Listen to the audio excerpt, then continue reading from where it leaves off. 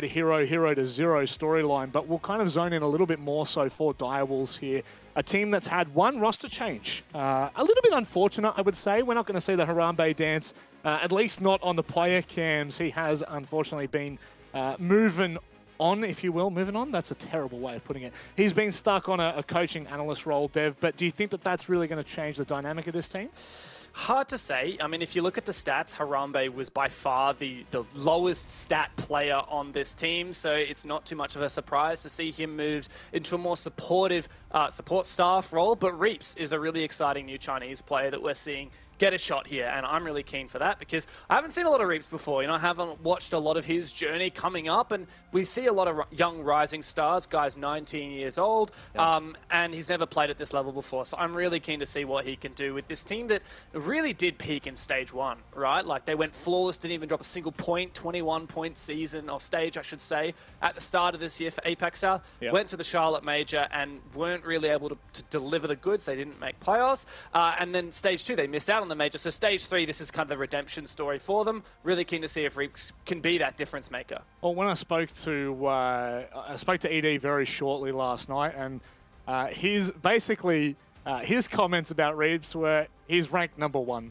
And that's all that he needed to know. I kind of wanted to see if I could poke and prod a little bit and get a bit more of a, a backstory to it. Essentially, he's in the fragging role, and it looks like he's going to be feeling quite supported by the rest of the team, which, we've seen this team come together in the past. Souffle, probably of note for stage 2, I believe it was. Unbelievable performance. So heading into stage 3, Mandy, do you feel like we're going to see similar results from them? Do you think that maybe there's still a bit to be desired?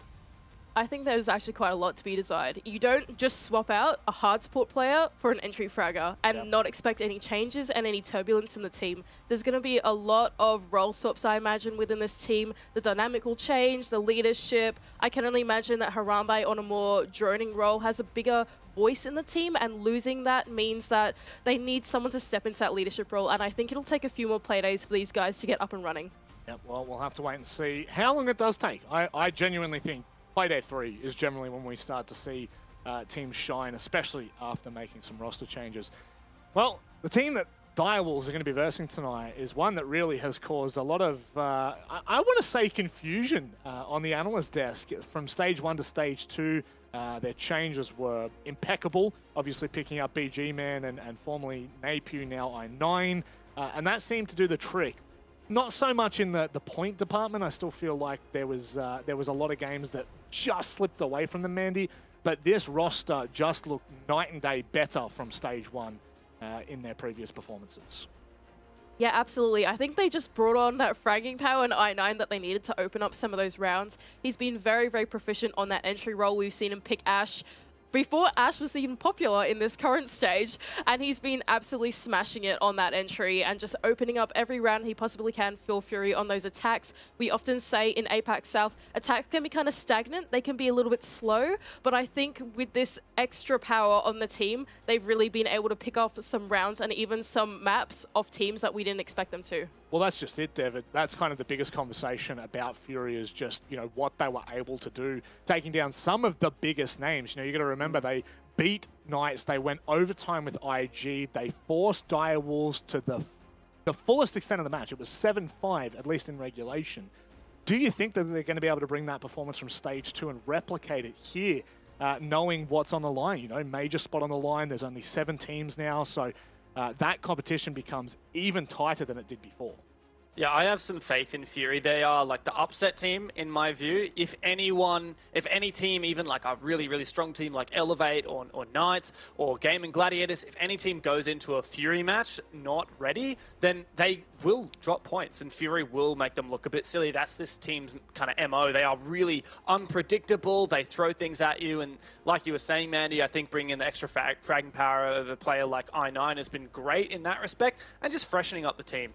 as a whole. So yeah, I mean, Direwolf's got to look out. In a way, Direwolves are probably going in quite favored in this match, with Guz being the only one who picked Fury. But there's a real chance that Fury could come out swinging. Well, you do say that Fury throws a couple of curveballs. Let's have a look at the veto. I'm going to explain something very quickly. Fury have thrown the biggest curveball of all and did not use their ban, their first ban, within the first 3 minutes of their opportunity. So Direwolves got the opportunity to ban out 2 maps. It's Banking Clubhouse they choose, leaving us all the way down the very end at Skyscraper. Mandy, I don't know whether you want to touch on the bans that we're seeing. Maybe you want to talk about Skyscraper. I'll give you the floor. I think Skyscraper is a very important map for both these teams. Fury played it all the time, especially in the Operation League. It seems like a map that they're very comfortable on, and so I'm surprised that Direwolves, with the last ban, decides to go to Skyscraper instead of Oregon, to be honest. I would lean into something that they're probably more comfortable on. They've played against Fury previously in APAC South, and they won against them, and so this one strikes as a bit of an asterisk to me. Oh, Dev, would you back that in? Is this a big asterisk? Is this a conversation to be had? No, it's hard to say with the off-season existing and teams practicing maps. But back in July, these teams both played on Skyscraper in the Operation League, and Direwolves won at 7-3. That's a pretty convincing scoreline. You look at APAC South, and like you said, Mandy, Direwolves again beat Fury. So it does feel like a bit of a head-to-head fixture that we know how this story usually goes, and it's the way of Direwolves. So add to the fact that Direwolves got 2 bans because Fury were late on their first ban. It doesn't look great. Skyscraper should be Direwolves favored. But that does set an expectation, right? If Fury come out and start really racking together a couple of rounds here, it throws a big curveball towards Direwolves, and they'll have to get back on their feet before too long because, 6 rounds and you've already dropped 1 point, 7 rounds and the game's over. Well, Mandy, the one point that we had, coming into this was the fact that Direwolves obviously playing with a new teammate, Reaps, and the whole mention of roles changing. Do you think that this could at all weaken the armor for Direwolves? Is this Fury's best opportunity to beat this roster? I think that this is, personally. I think that Playday 1, especially coming into it with a roster they haven't changed from last stage, onto a map that they play very, very consistently, like almost week in, week out. They've been playing it if you look in their match history. I feel like this is Fury's opportunity to bring what they've learned and what they have to a Direwolves that are still figuring out the ropes and getting it all together. I think this is their best chance to take it. I think it'll be a close game. Well, it sounds like we're all starting to get a little bit weary for Direwolves. It's time for us to throw it over to the Magic duo. It's Jakey and Mikey.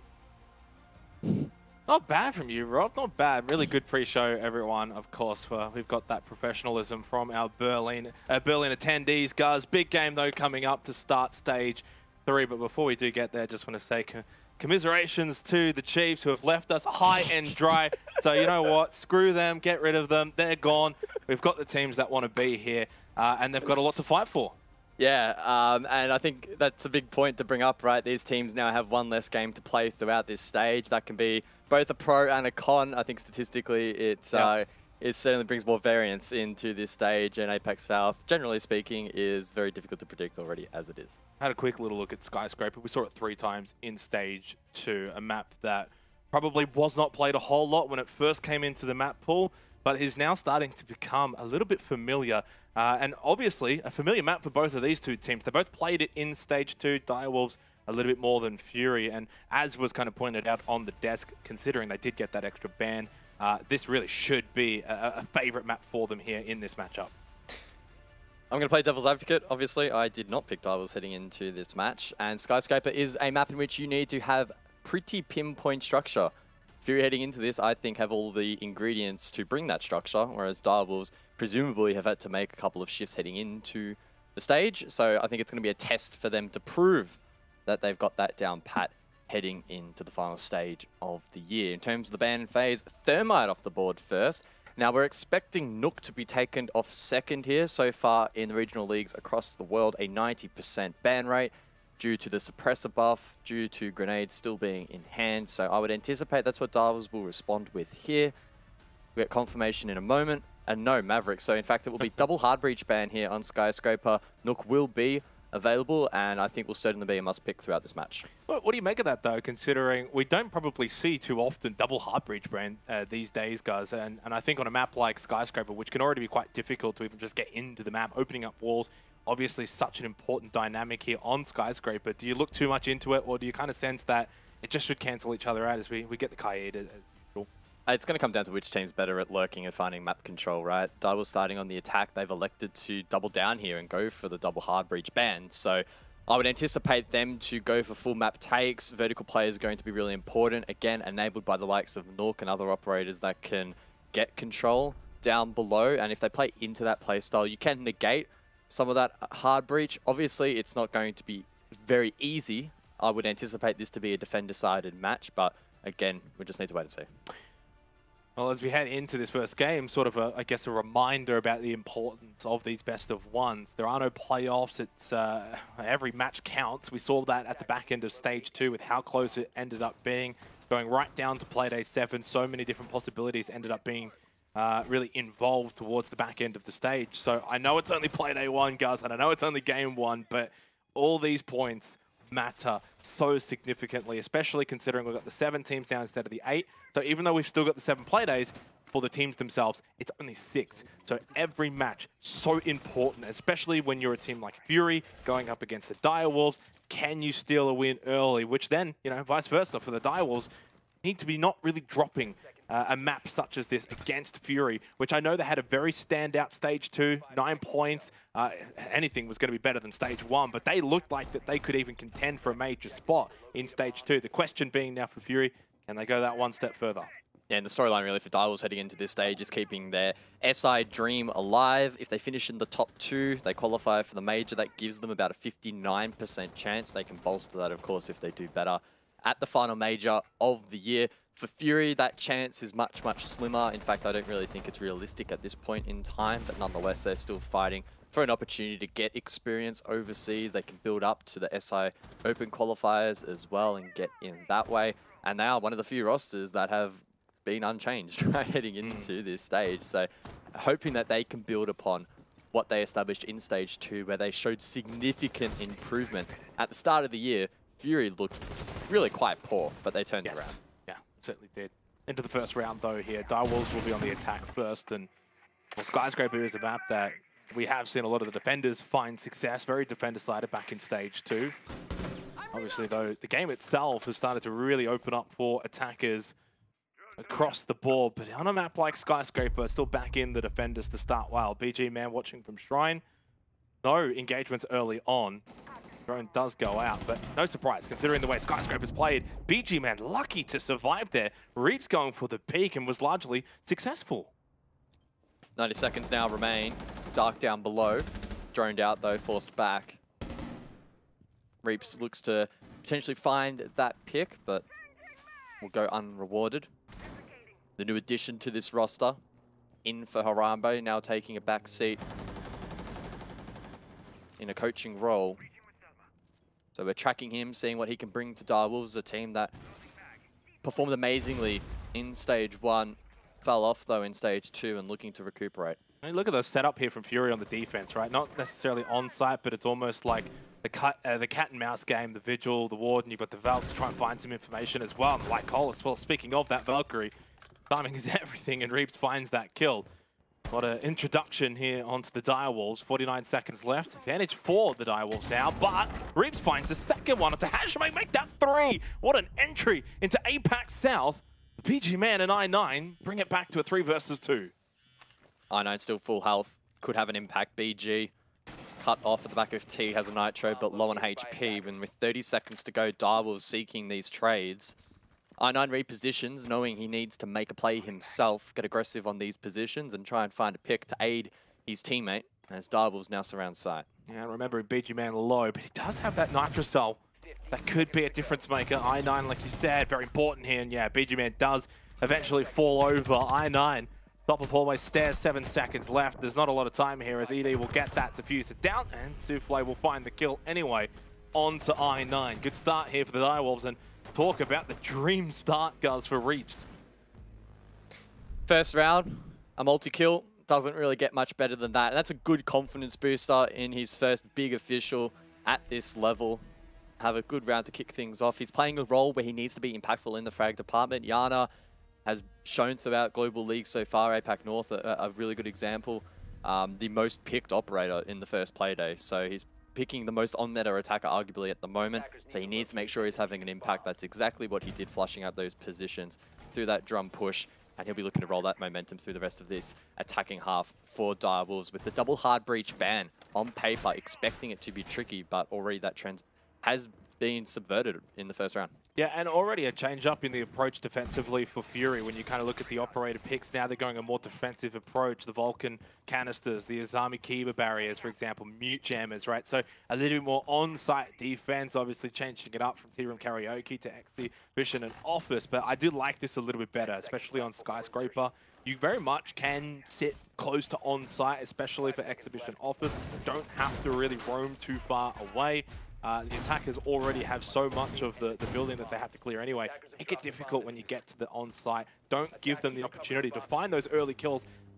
Not necessarily early kills in the last round, but in that mid-round, when it was on the line, too easy for Reaps to find 3 kills because no one was really on-site. So see how that changes up here, but a really good start for Direwolves on a largely defender-sided map. And continuing on with those meta discussions, Fury leaning heavily into what is expected to be popular for this third stage. Frost now has the 1.5 in hand, so I9 bringing her for the second round, and Hajime as well jumping onto Azami once again, reflecting the trend that we did see in APAC North, where it was a 100% ban rate through that first Playday. So it has slipped through here for the first game of the evening for APAC South, and Fury will be looking to capitalize upon that. And she is such a strong operator. Those Kiba barriers offer so much support to the defensive team and can really facilitate some more aggressive holds where you otherwise wouldn't be able to. Yeah, just looking at those stats to maybe back things up a little bit. 54% was the defensive win rate for Skyscraper in Stage 2 of APAC South. So actually not even on really the higher end. Cafe, for example, was slightly higher. Theme Park as well, but it is still a map that can be tricky to navigate for the attacking team. So it really does come down to the prowess and the skill level. And I think Direwolves are good enough to be able to navigate here. And you saw that in that first round. They weren't rushing. They were just slowly pushing through. And I think that is the mantra of how you want to attack Skyscraper. You can't be rushing around. Even this entry into drums, that's super aggressive. Reaps takes a bit of damage from that Vulcan canister, but they get the position. Position is everything on Skyscraper. Reap sneaks through, but caught out. Hajime on his toes finds that pick. Also, I'm keen to see how much progress has been done by Direwolves. They do have the Thatcher double hard breach combo, so despite Mav and Thermite being banned, they should still be able to get to work elsewhere, but I don't think that impact has been felt. Now, the Nook is in play. We expected that. Breach has been opened, so the progress not too bad there, nullifying the attacking bans on the board. And Direwolves, despite being a man down, have okay positions, but it's still going to be a tricky conversion. Just 40 seconds left. This time it's Fury that have that advantage, and that adds to the trickiness of it, especially without that entry play from Reaps that we saw in the opening round. Jackie Wu, a slight chance there. It goes begging. I think that might have been onto like Cola's flash. It lands. He's full white for the moment inside of Terrace. It's Pika, though, elsewhere that finds the kill. That's a body, but that's a headshot onto Hajime. Direwolves suddenly on the entry now find themselves with an advantage, and Jackie Wu goes big. Got 2 in quick succession until BG Man takes control of stairs. Red time. Nitrocell. Is it perfect? No. Falls short. ED able to stick the plant now. Pika watching. Knows exactly where BG Man is as well. They have the intel. They have the plant down. And they have the time as well. And it's ED to close things out. Well played there from Direwolves, and really exploiting the weaknesses here of Exhibition. They were a man down, but they had the breach open, they had decent positions, and they were able to force something on towards site. I got a little bit worried. The plant took quite some time to get down, but I think Direwolves just wanted to consolidate that position, ensure that it wasn't left in a 1 versus 1. That's exactly what they did. It paid dividends, and now it's a 2-0 lead. And it's not a good start for Fury being on the defense of Skyscraper as well. We know the guys and girls on the desk, of course, touched on this being a map that the Direwolves in some ways almost wanted. If you had those extra bans, you were able to navigate the map ban phase to this map on purpose, and they're showing why at the moment on their attack. And so far, through the first 2 rounds, Reaps showing what an astute pickup he could be this stage for the Direwolves. He may be the difference, getting them to the major. The Fury, well, I think at this point you almost have to hope that it's not a matter of, you know, 1 step forward, 2 steps back for them guys, going almost back to stage 1 level. So it's early days, it's 2 rounds in. But we're not quite seeing that aggressive nature of Fury that we saw in stage 2, where they almost just threw caution to the wind and had fun with it. So far, just not really looking like being on top in this match. Talk about being on top. Fury are setting up extensively up above with vertical holes down below. Seeing karaoke and the adjacent rooms. A lot of that floor now exposed down below. That allows the defenders to play up above and means that Direwolves can't get free entry in towards site. They'll be forced up above to compete against these angles, and as you can see on the rappel, that's exactly what they want to do. A couple of different entry points they could go for over towards the top of the stairs here, where the Montang is positioned. Could also try and force something with Geisha, but that's going to take more utility. So the Montang pick here from Direwolves could help them in opening up this round. Yeah, and we've seen the Montang quite a bit on Skyscraper now, especially more so from the side of the Direwolves. We saw it back in stage 2, and it does have its effectiveness. The only issue being sometimes it almost feels like a 4 versus 5, though, if the Montang isn't necessarily sort of holding down a certain vicinity. So obviously, when you look at these gas babes going out, it stalls out Jackie Wu. And just for a moment in time, it almost does kind of feel like 4 versus 5 until he's able to push out again. So again, Dark, that's the final gas babe. So they are putting a lot of utility into denying Jackie Wu from getting into these positions early enough that he can then have an impact. 90 seconds left in the round, and Jackie Wu's still on the balcony. Smoke's though now gone. Dark has none left. No other trap operators to speak of as well, so he should have pretty free reign up above now to pressure those defenders. Reaps now rotates. He can pincer from the east alongside Souffle. And this is where the pressure begins to mount. This is where we've seen Direwolves really step it up in the first 2 rounds and Fury capitulate. 60 seconds left, and it's Reaps that finds the opening kill. Spray through the wall, not going to be successful from ED. And Reaps utilizing Jackie Wu on that Montang to perfection so far as they clear above in T-Room Karaoke. But Hajime, he found the kill onto the Montang, and now Reaps is down 2. A little fight back here from Fury. He did get at least the trade onto Hajime, but 2 for 1.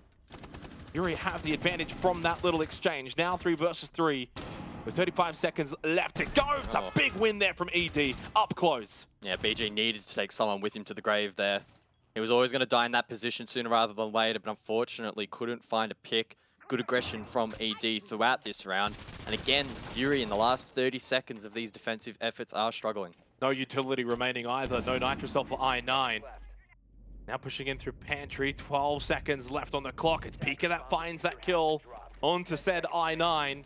And now Lycolis all alone. At least a kill from Bar. It's something, but will it be enough? Edie got taken down, actually, and suddenly no time. It was enough. Fury win the round. A bit of a capitulation in the end from the Direwolves. Not sure how they messed that one up from a 3-1 scenario. Edie got taken down, and therefore Plant could not go down in time. Yeah, devastating round there for the Direwolves. Should have been a 3-0 start on the initial rotation, but the execution on site late there just floundered a little bit. Fury able to get it down, and with only a couple seconds remaining, we're able to win it as a result. So well done. Not the most convincing of rounds, it's fair to say, but it's at least something. Yeah, you take it for sure. Fury needed one of those rounds, the first 3, to go their way, and it's something they can now try and build upon. It goes a long way. You build off that, you can at least sort of breathe a sigh of relief. It's such a difference, 3-0 versus, say, 2-1. You just need a little bit of fortune, a little bit of luck, especially in these best of ones. Really go the distance here.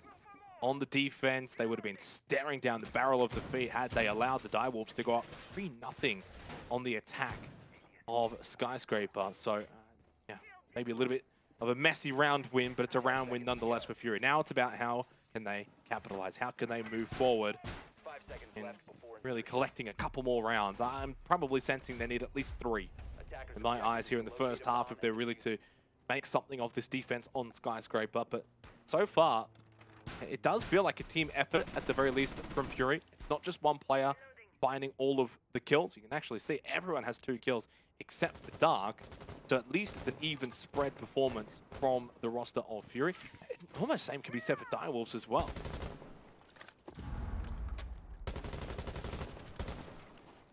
located by attackers.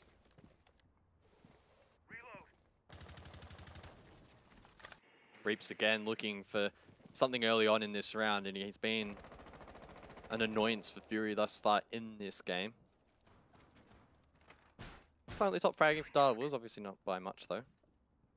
It's facilitating his role nicely. Here's the Nook though, once more in play, ED this time. We've seen that role juggled around a little bit.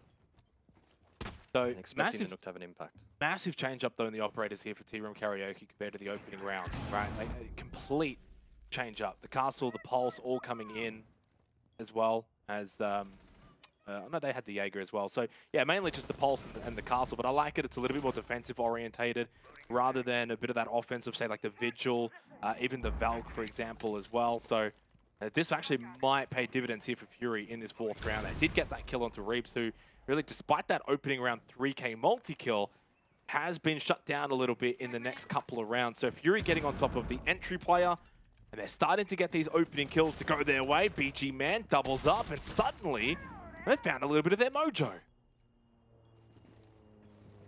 Flip of a coin, 2v5. Where was this Fury in the first 2 rounds? Perhaps just taking a little while to wake up in this one. Jackie and Pika will look to do some damage. No hurt in trying, of course. But Pika's low. Lit up from behind, I believe.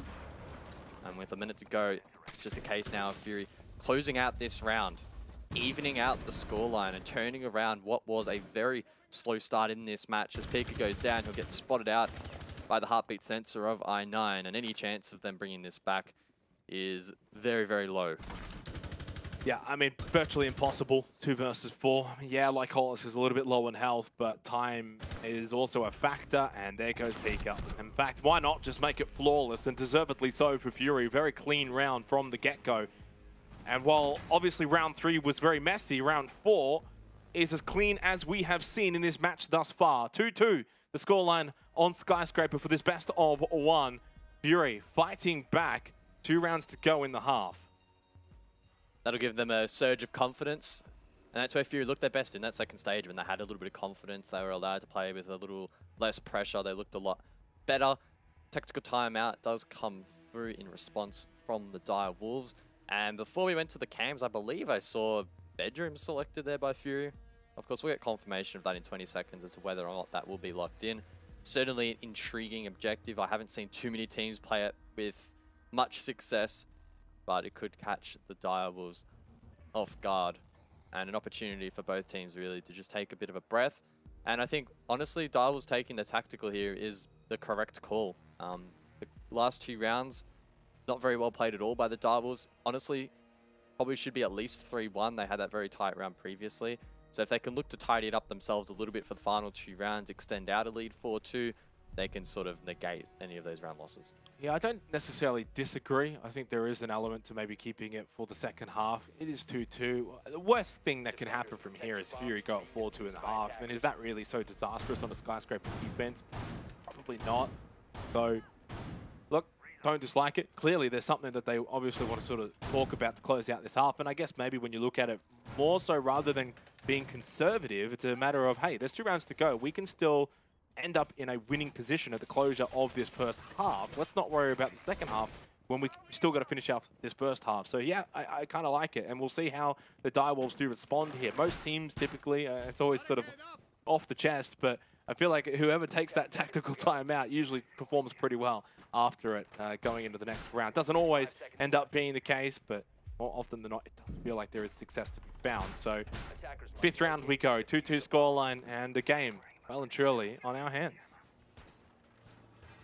Intrigued to see what the attack pattern from Dire Wolves will be this time for this exhibition objective. Last time they sent the double hard breach and Thatcher combo out on the wall. This time Thatcher isn't in play, so anticipate those walls to be a little bit more difficult to open up with the mute on the board. Of course, though, with 4 nades in hand, I don't think that's going to be too much of an issue. No Kaid, of course, was banned out, so I don't mind that change up from Dire Wolves, and will potentially allow them to have a bit more freedom elsewhere. Reaps with the pre-plays down below, takes care of the default, and if he wants to, he can start getting to work with those grenades, start clearing a bit of utility, start taking some map control. For the first time in this match, it really does kind of feel like a 50-50 kind of round. Direwolves really shot out of the gates. Reaps with that 3K multi-kill in the opening round, and obviously the second round went their way too. Fury then slowly started to respond, and obviously the fourth round, previous round, flawless. So now it's up to the Direwolves to respond themselves. Look at the Salmas go out. A wall that is typically opened up with Thermite. Obviously banned out. Usually blows that massive hole. And it's another opening kill for Fury. A couple of rounds now in this half have gone the way of Fury to open things up. No trade either. I9 getting on the board, 4 and 3. And it's Reaps again, Guz. You know, you don't want to sort of highlight him too much, but from that 4-1 start to now 4-5 has well and truly been nullified in these couple of rounds, and that was clean from Pika. Why not get a second one? Just walking into him like Holisto the third, but also the successful one in getting that kill. 3 versus 3, minute left. Zofia AR back on the menu. Leaves us in a 3-on-3. Minute to go. Doubles need to show the initiative. That's exactly what Jackie Boo does. I9 still down below. Reaps would have called out. That's exactly where he died on that first floor. So perhaps Starwell's anticipating a player still be lurking down below. Hajime forced to aggress, droned out. I9 though pops up. Still finds a kill. Heals the second to his right. He'll swing right, but he doesn't get the kill. It's 2 quick ones from Direwolves to close out the round. Talk about a quick flick of the wrist here. Look at that. Clean. Little jump up into the air as well. Back and forth round, though, within the round. It feels like maybe for the first time in this match. Direwolves, though, edge out. They take the round win, and now they have a chance to take the half. Well and truly, a 4-2 lead would be quite something on Skyscraper from an attacking half. Still think 3-3 wouldn't be necessarily bad for Fury. I'd probably almost put it par for the course here in this kind of match, and kind of just the way the meta really is now, with attackers generally being on top. And yeah, as I said before, with what, 54% defensive win rate on Skyscraper in stage 2. Yeah, I think 3-3 is fine. So still an opportunity here for Fury to close out the half and back themselves in to attack themselves. Question being now for the Direwolves to close out this half with the Montang. ED is sitting on that attacker repick and not Jackie Wu. 10 seconds to go. Direwolves trading out the double hard breach instead for a bit more of an ability to apply map pressure. And I think the Montang last time had a limited impact. I'll be looking, I think, to extrapolate, or to extract rather, a little bit more out of him this time. We'll have to wait and see. Again, quite an aggressive, well thought out setup here from Fury up above. With the keeper barriers as well from the Azami, even castle barricades as well. But quite a bit for Direwolves to deal with, but they start things off simple. It's a map sweep from Exhibition. They'll drone ahead, and their next point of interest is going to be Drum up to the south, Throne to the north, and those castle barricades just going to slow things down a little bit.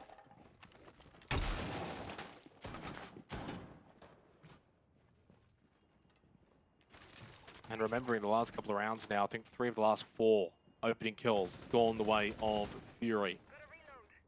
Haven't quite been able to capitalize. In fact, really of the 5 rounds that have played out in these first half, guys, only 2 opening kills have gone on to translate to a round win. So, doesn't mean everything to find that opening kill. It's how you respond after that. Little opportunity here for BG, man, and he takes it.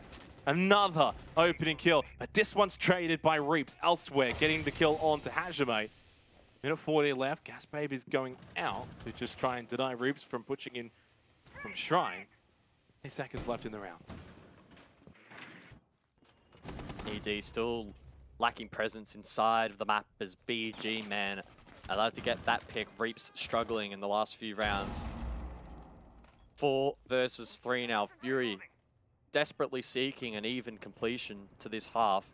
And Direwolves, they're struggling. They are really struggling to get control now inside of Geisha. I think the hard breach on the wall's been screwed up as well. Rotations now coming through, and overall it's looking quite messy from the attack. 60 seconds left. ED taking a bit of damage. That's from the Gas Babe thrown out by Dark. That was the final one he had, and it got ED very low. Nade from Souffle. I don't think that really got a whole lot. Suddenly, Direwolves have come to a bit of a standstill and may be forced to just rush on site late round. If that is the case, it should just play into the hands of Fury.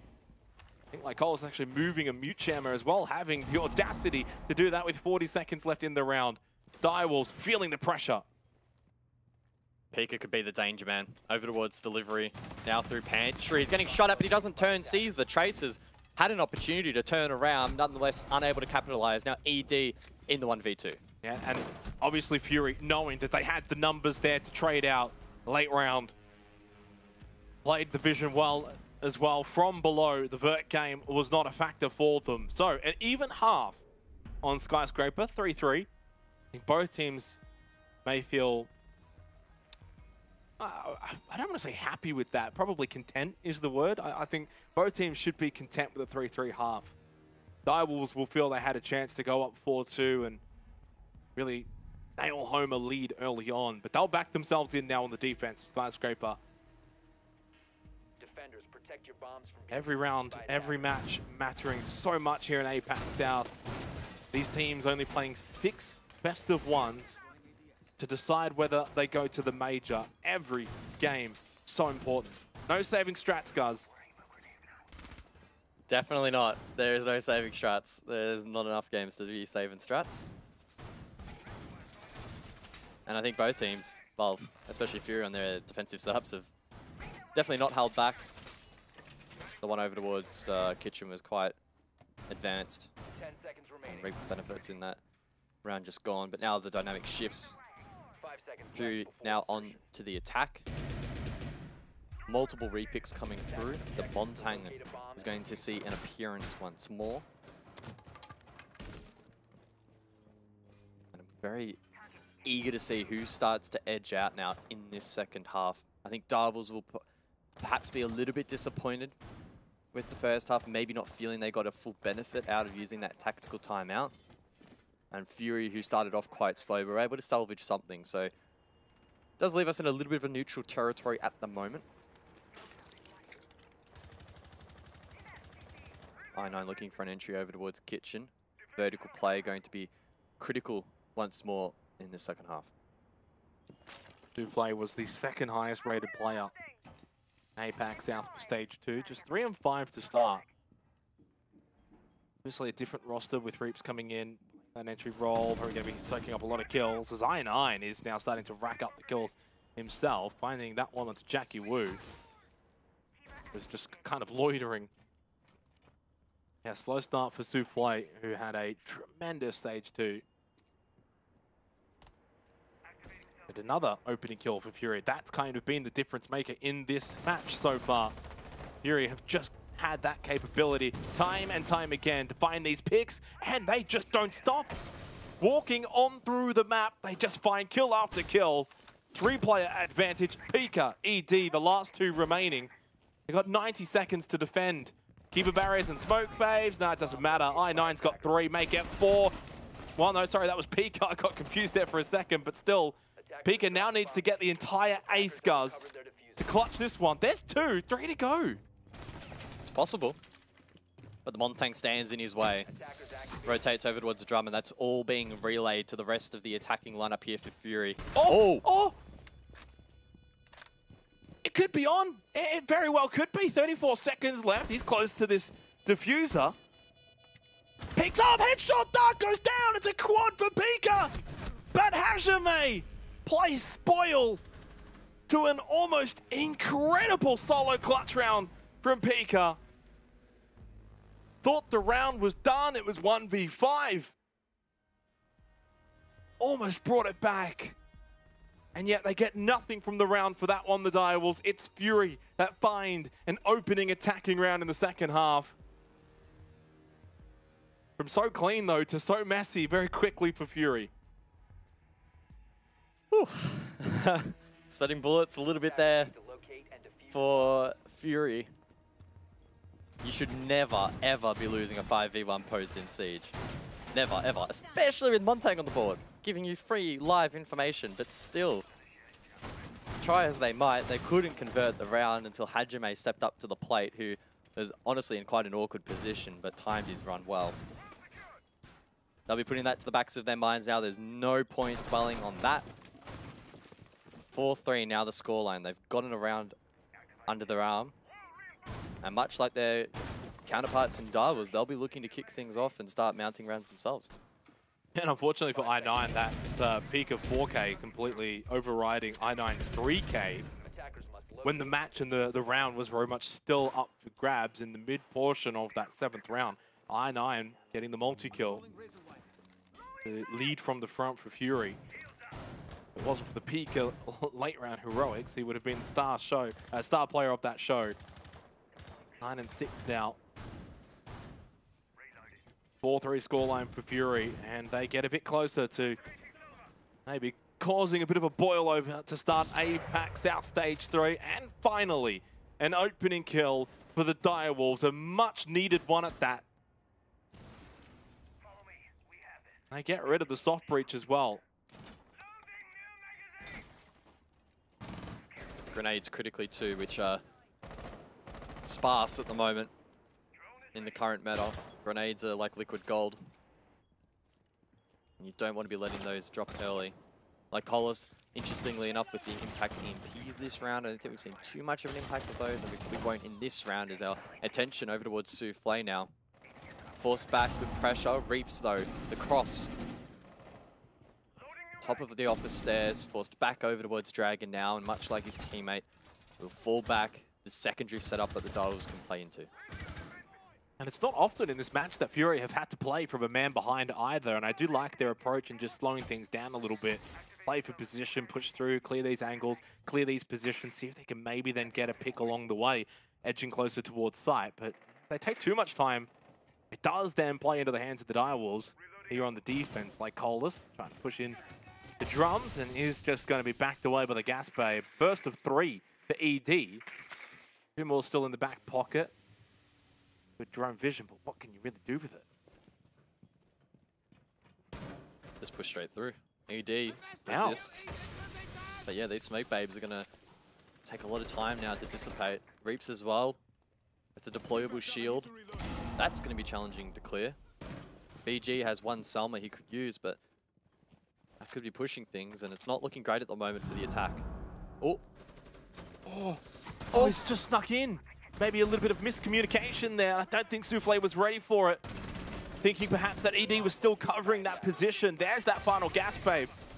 As the Montang edging closer towards site. 30 seconds left in the round. Reaps, could that be a bullet hole? Remember Fury waiting to push onto site now. He's prepared for it. BG man goes down. There's the hard breach gone. Dark though pushing straight into T. Gets one. Couldn't find the second that he desperately needed with so little time remaining. Like Hollis with so little health remaining. Finding the kill onto Jackie Wu. He has to stick this diffuser, but he's got no one to cover for him. And the pistol will do it from Reaps. 4-4 on Skyscraper. A really messy round there to conclude. Fury arguably probably shouldn't have gotten as close as they did to getting an entry, to getting a diffuser down. If the ace hadn't have fallen, perhaps it could have been a different story, but Direwolves did a great job in burning that time. ED in particular on the smoke, wasted a lot of time over towards drum. Now there was that miscommunication. They allowed the twitch of I9 to sneak through, and if he perhaps found a 2K, if he found Reeks behind the shield and then the player on the balcony, that could have turned the tide. Yeah. But he didn't quite identify that first target and only got the second, so wasn't quite meant to be. But it does keep things exciting now. 4-4 the scoreline, and I know I can say it's only 8 rounds in. I feel like we've been here for a while now. It does start to feel like overtime would probably be worth it in this, would probably be deserved of this match, right? It's been very close. Yeah. But how many times, though, have we seen on a personal level, guys, these kind of matches where they're so close, they get to 4-4, and one team... Well, Fury is the perfect example. Think of the amount of games that they could have pushed to overtime in the past that could have basically got them into a major position, and they just couldn't quite do it, right? They'd always win 5 rounds, they'd lose the match, and we'd be crying for them. Yeah, 7-5 curse was very much a reality for Fury for a long, long time. Strike back here again. 4-4. What a way to open up APAC South Stage 3. As always, One of the most entertaining leagues of Siege that you will find. I9 getting turned in. The Blitz, 10 kills now.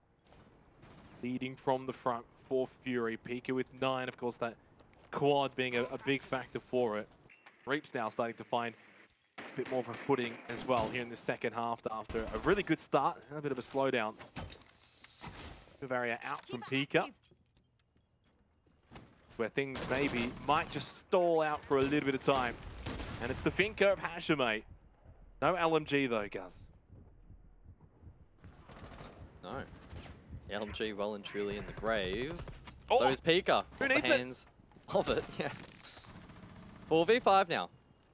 And Fury applying pressure. The Blitz over towards Terrace, being a little bit of a menace. Just waiting for their opportunity to burst on towards site.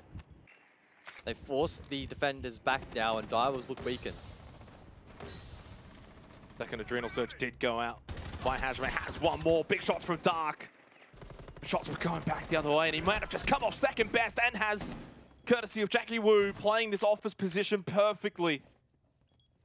It's a very, very difficult position to hold. So much pressure once that wall is opened up. And the window behind!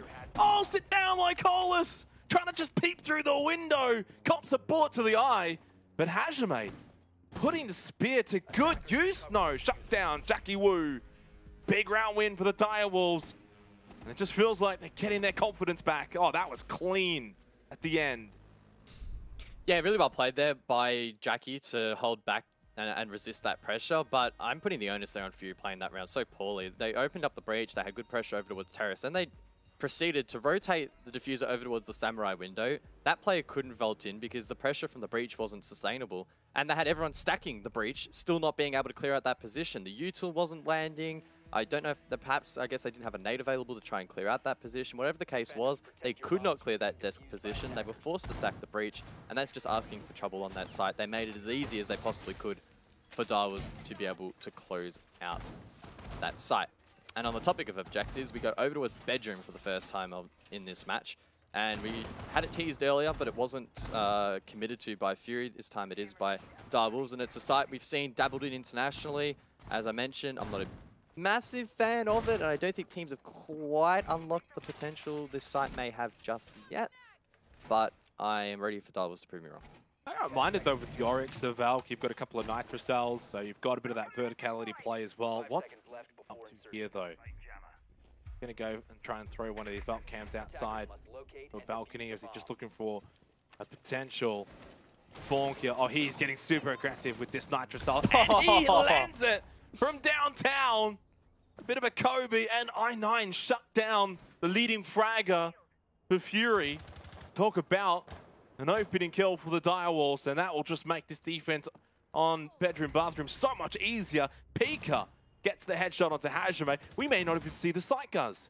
And there was a drone at the drone hole there for Fury. Why has that not been communicated that there might be a spawn peek over there? There might be some aggression on the window. They heard it get double tapped. So that was a misplay. 4v1 now already in the round, so it's over. Fury are going to forfeit match point just like that off the back of two incredibly bad misplays and two incredibly well-played defensive efforts there from Direwolves. It has just absolutely flipped on its head. And we cursed it a little bit. We said, right, Fury have been in these positions where they look like they can push an OT, they look like they can potentially push for a win, and it just crumbles. Yeah. Hey, don't blame us. That's not our fault. It's unfortunately the curse I wasn't of Fury. blaming us, I was blaming you. Well, match point now for the Direwolves, and yeah, how quickly things can change from a 4-4 score line, essentially back and forth, and then Direwolves just go bang and bang. And technically, they are looking like the much better team. The team that does deserve all 3 points as we head back to Tea Room Karaoke, which has had a bit of a 50-50 kind of strike rate in this game. Attack defense, one of the more 50-50 sites guns, so a chance still for Fury. And they should still have their tactical timeout. They don't use it. It was Direwolves that used theirs back... Oh no, hang on, they did use it. Sorry, I'm pretty sure they used it. Direwolves used it in the first I know Direwolves used it, but did Fury use theirs? I don't, as far as I understand. Yeah, I don't think so. So, questionable whenever you do go into that match point territory to maybe not elect to bring that one up. Still, Direwolves have been the better team the last couple of rounds. They've won the last 3 rounds in a row now, Guz, and rightfully so. They're just playing that little bit better on the defense. Fury, some questionable mistakes on the attack. And it almost feels like if they don't get the opening pick, they don't get the round. Attackers are moving out to locate a bomb and defuse it. Backs against the wall now for Fury. We're eager to push OT. Losses this stage are incredibly crippling. Every single point matters. At bare minimum, you need to be pushing every single game to overtime. Absolute bare minimum. If you are seriously a contender for the top 2, you might be able to get away with 1 or 2 regulation losses this stage, but any more, it's not going to pan out well for you. And this is a match, which realistically they could have won. Dark keeps them alive though for a little bit longer. A good trade.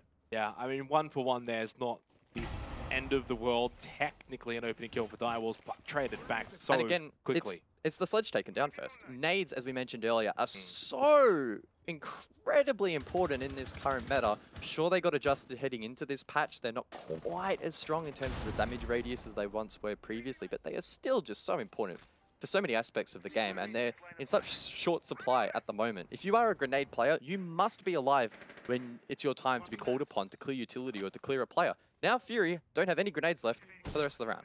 Yeah, and it goes even really sort of beyond that too, with the sledge being the soft breach option too, and being able to open up certain positions to then also clear that utility with those nades. So it's a bit of a double whammy, and then obviously you're just losing a player in general.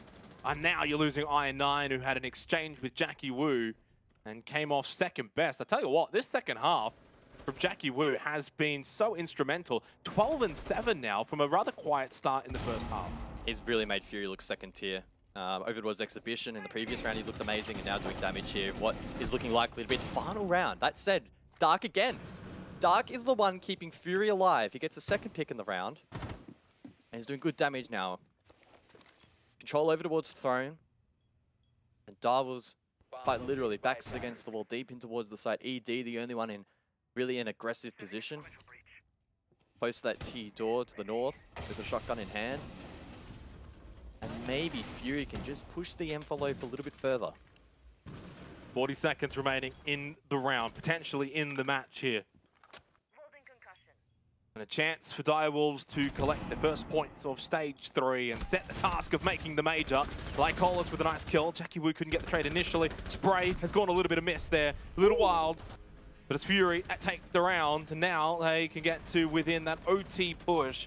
And it goes both ways now, Guz. For the Direwolves, you know, you mentioned sort of how many regulation losses you can have. Well, what about just OT in general? How many matches can you give up all 3 points and make that top 2 spot? There's only 6 games. Direwolves don't play next week. They don't play in Playday 2. They get the week off.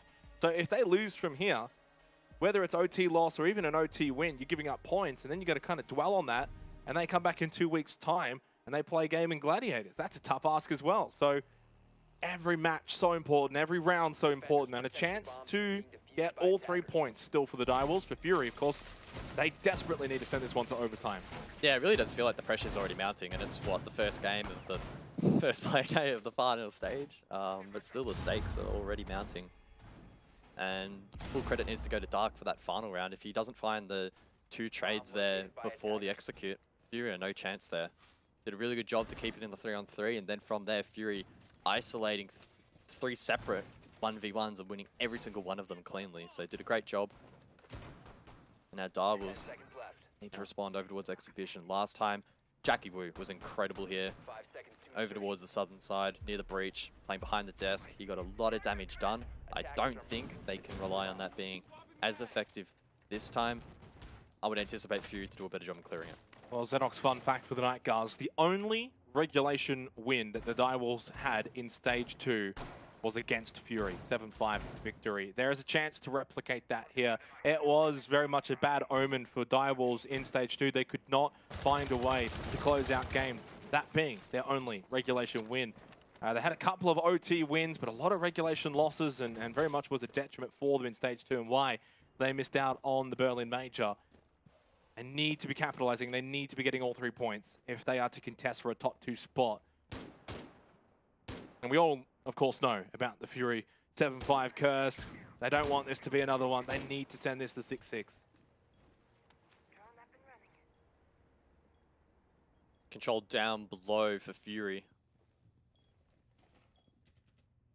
I think I9 is posturing for vertical grenade play. Maybe find an early pick in this one. There are drones up above in sight. You can see them through the outlines. I9 just needs someone to jump on a cam, give him some information, and that really shift the balance here. I think he cooks one up, see where it lands. Thinks better of it, and rightly so. The player up above isn't going to take any damage from that. The Dival's doing a good job to position themselves well and not allowing Fury to get a cheap early kill. Just under 90 seconds remaining this final regulation round. Fury desperate to probably find that opening kill. It's been something of a boon for them in this match. Direwolves do get that lead. They do not relinquish it that easily. Still no engagement. Still no one initiating. And we're getting to that 60-second mark. Hajime pushing through hallway now. It's up to Fury to make something happen. And finally, just towards house stairs is where something will happen. Dark and Souffle, I think they're on the exact same HP. It's a draw. ED now for a potential flank.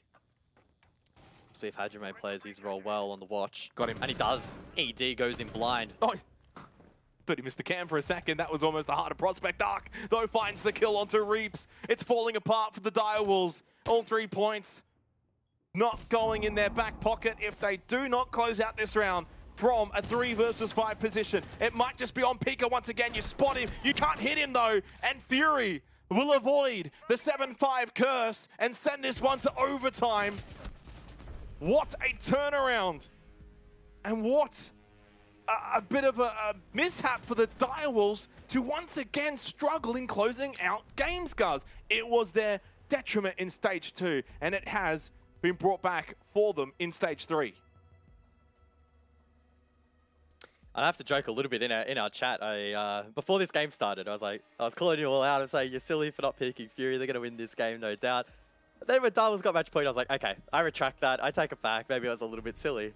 And now I'm going to retract my retractment because this game has just taken another spin, right? Neither team seems to have the confidence and the ability and the composure to close out critical rounds. We're seeing some weird flanks there from Doubles. Obviously, they are feeling the pressure and they need to make plays, but it just wasn't the percentage play there.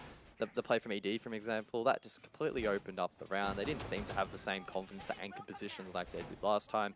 And Fury were able to exploit that change of pace that the Doubles delivered. We head into OT now, and Doubles have the defense. Now, in years gone by, we'd be saying, oh, well, okay, Doubles, this should be, their home territory. But the way this has panned out and the way the meta is at the moment, it's anyone's bet. Yeah, certainly. That's why I said at the half-time break it was 3-3, and I thought that meant both teams should be content with that. And in the end, you kind of look at the way that the second half transpired, and I think that very much confirmed it. Now, though, no one gets the 3 points, but who gets the 2 points? And this is, though, something that, at the very least for the Direwolves, guys, they did quite a good job of in Stage 2, was that even though they couldn't capitalize and win out in regulation, of the 4 wins they had, 3 of them were in overtime. So I'm almost expecting the Direwolves to now close out. It's just something that keeps plaguing them, though. They can't get the regulation wins as Dark's on a treadmill. That's not ideal there for Fury, and he's gone. That doesn't help.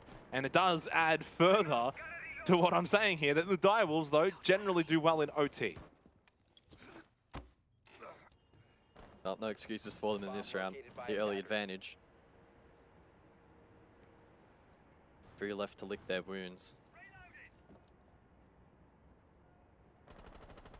Obviously don't want to speak on behalf of the adminning team, but best of my knowledge, this won't be a rehost. It was too late into the round. Get confirmation of that later, though. And confirmation there is, we are playing it out, so Fury will need to try and recover the 4v5. Not an ideal circumstance, but there have been a lot of rounds where the team that lost the early advantage was able to crawl it back. So they need to set that aside and make do with what they've got. Well, this is where the best teams just have the mentality as if it had have been a spawn kill. There we go. And just like that, now it's 4 versus 4. So you can't get too wound up in that. You can't just be sitting there in comms and beating yourself up, right? So you just have to keep playing it, treat it like it's a spawn kill, and play the rest of the round out. And yeah, you go and get that kill. Now it's 4 versus 4. Now there's no excuses for Fury either in winning this round. And you said no excuses for Direwolves. Well, Souffle, through delivery, finally delivers. He's had a quiet game. Was 4 and 9 until that kill. And now it falls apart for Fury. They actually did better when they were 4 versus 5 down. PG Man, though, that's a nice little double kill, but was not anticipating ED to be there for the trade. Once again, match point for the Direwolves. And as I've said back in stage 2, this is where really it is their bread and butter. Closing it out in OT is what they do. They didn't have a single OT loss in stage 2. Good round overall there from the Direwolves, able to hold out there. Got a little bit sketchy. They lost the true opening engagement and brought it to a 4v4, but then able to close out the execute. Not particularly strong there from Fury. One of the more interesting things to probably note in that round was actually Fury themselves, the Nook with impact EMPs as opposed to grenades. And probably the only site, I think, on this map where it would sort of make sense. Because you obviously can't get vertical pressure on first floor site, so can't grenade from below and instead use them to instead get quick control up above. That's what they did, but then the conversion towards site. Not ideal. Okay, but let's just bring it back here to the elephant in the room, and it's the Direwolves' mentality when they are in a winning position, guys. What is going on? Because they've had the break now from stage 2 to stage 3, and once again, they are in a position to close out, get 3 points, and they just can't capitalize. There's many out there that'll probably use the C word, the choke. Whoa, the C word. Yeah, the choking Direwolves. Oh, I was just thinking of something else. Which obviously was kind of the main reason why they were not able to make the major. Not the only reason, but a pretty big one. You know, had 4 wins, 3 of them though in OT. Continuation of not being able to win out and get 3 points did cost them in the end. We saw it. Stage 3 now, Playday 1. It's happened again. Do you really read much into it, or is it just a coincidence? It's such a small sample size, but I think it does feed into that bigger story. Personally, heading into this stage, I was not expecting Direwolves to be significantly better than last stage, to be completely honest. You've got a new player on the team, probably going to be shifting roles around a little bit as well, with Reap's entry fragging as opposed to Harambe, who was playing a much more supportive role. So, in fact, I honestly thought Direwolves were going to recede a little bit, actually take a step back for at least the first couple of play days, and then potentially improve and maybe be a late shout for the top 2 in a major spot. At the moment, I don't think it's quite that grim for them, and that's just probably me being a bit of a negative Nancy. I think they've shown that they're at least minimum on par with what they were last stage, and there's a lot more room, I think, for them to grow at the moment. Reaps has clearly had a relatively impressive debut here. I think he's done an alright job. And going forward, if they can just tidy up their regulation and actually get matches closed out, then they'll be in a good spot. 2 points here, though, I'd be taking it. It's a very competitive league, and every point is critical. Definitely can't disagree with you, but while 2 points here, you'll take it. They had the chance for the 3 points, and honestly, if you were to make the major, APAC South, you need to be getting the 3 points, and we'll see if that could be a difference maker later on in the stage. But now, it's only Playday 1, you'll take the 2 points. There's a lot of water to still go under the bridge of APAC South, a lot of games to be played out, and a chance still, of course, many chances, in fact, for the Direwolves to maybe gain some points elsewhere where we wouldn't expect them to do so. Still, overtime match point. Technically, this match is not even over, right? We dive back into the game, 5 versus 5, Fury on the defense. There's every chance in the world that this goes to a 15th round. Absolutely every chance. My prediction's banking on it, so fingers crossed for me at least. Minute 30, this round flying by. But what really have the Direwolves achieved so far? They have some control over towards the west. Pika in a position on the rappel to pinch. Hard Breach now comes through, but the smokes in retaliation from Dark. That one probably a little bit preemptive. I don't think Ace would have gotten control that quickly, but Pika does get a quick pick elsewhere. That's a big kill. BG Man, last time we played this site in the defense for Fury, I think it was in Geisha, he actually ended up getting like 2-3 kills. So to get rid of him early allows not only the entry, but you're shutting down a player that played that position very, very well last time out. Not only that, but time starting to become a factor too. 55 seconds left, and now drums control, at least for the Direwolves, starting to really make headway and getting position above. Diffuse is in the hands of ED Day over towards Geisha, so we need to see a route in which he can get in towards site, preferably karaoke here, and actually get that stuck down. It's going to be tough. It's a real challenging run to make it across there. He's actually rotating out over towards drum, so maybe T will be the play. The vert there, I think, shut down. No, that was Jackie Wu elsewhere. And with the 5 versus 3, Doubles have a good read on these remaining 2 defenders that are still up. Reaps, though, takes out that goo mine. Pika takes out Hajime. Fury have just not even really been able to fire a shot. The vert has backfired. Saw a couple of kills from above there for the Direwolves looking down below, and they really weren't able to do much while defending Tyrion Karaoke either. I mean, that's a strange drop down from Jackie Wu. Thought maybe that the player below was flashed out like Cole's last one alive. Could still play for time. Then there is not a lot of time, but Reaps was up close anyway to salvage it. Direwolves salvage the map. They get the 2 points after giving away the 3 points in regulation. They at least close out in OT. Signs, though, that stage 2 may be replicated in stage 3 for the Direwolves. A good debut for Reaps and overall a solid performance for the Direwolves. As we've mentioned a couple times, probably disappointed that they didn't get it done in regulation, but points, any points, are great points here in such a competitive league. And as for Fury, a slight disappointment